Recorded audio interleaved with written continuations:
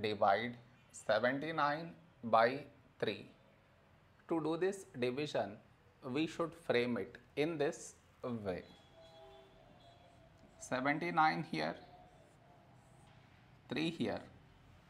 This is your step 1. Next, here we have 7, here 3. A number close to 7 in 3 table is 3 2s 6.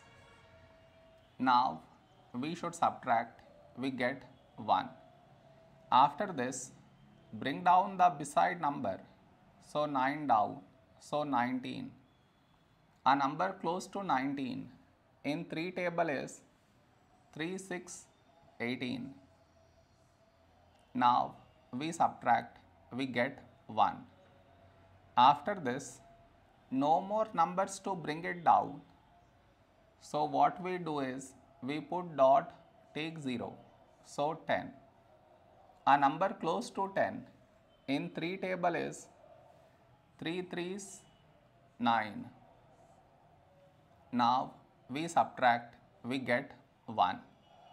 Now you observe, we had 1 here and we got 1 again. That means this number keep on repeating. So this is our quotient.